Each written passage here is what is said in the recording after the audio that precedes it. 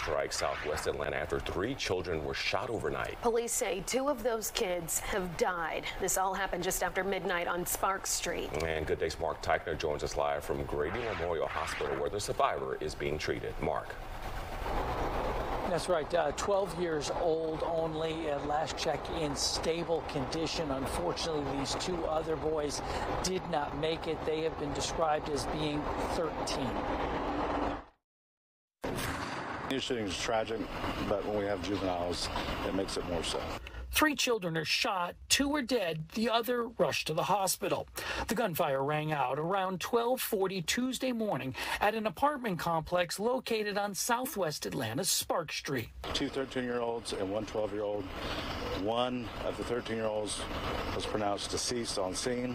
The other 2 were transported. Sadly, the other 13-year-old died at the hospital. The 12-year-old, at last check, was in stable condition. Police have no motive or suspect description, telling us they aren't sure if the gunman fled on foot or in a vehicle. Coming through video and doing a canvass and speaking to witnesses. My cousin, real smart, real funny. He didn't do nothing to nobody. Desiree Barber's cousin died in the shooting. Her mom said it was okay for us to talk to her about him. I love to ride bikes and be outside. Bike riders be outside, ride bikes all around the neighborhood and stuff like that. She says her cousin liked to play basketball, was about to go into the 8th grade at Sylvan Hills Middle School, and today would have been his 14th birthday. He in a better place. He don't have to suffer so.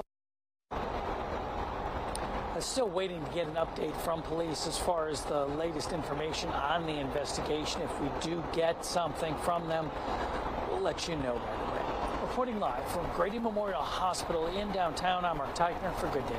Just hate to hear about young people dying, especially in this way. Mark, thank you.